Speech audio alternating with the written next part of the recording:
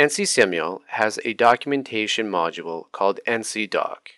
Here, when we select Publication, NC Simul automatically opens NCDoc. Here, we can modify a technical data sheet by simply putting in and modifying what we've already put in from before.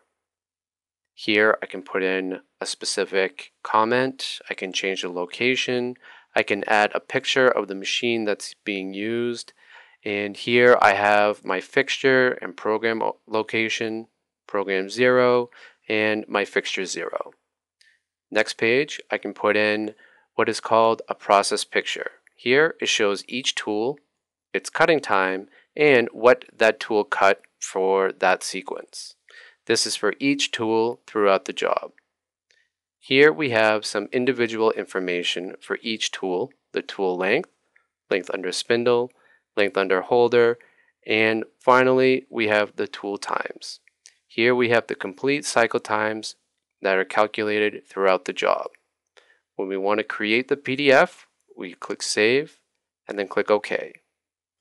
Back in NC Simul, we'll go to Output, Documentation, and then we can open up our PDF. Here we can see the PDF that we've just created, our cover page, our page for our documentation. Here we have the page for our tools and its machining sequence, and then finally the tool times. This completes the presentation of NCDoc in NC Simul.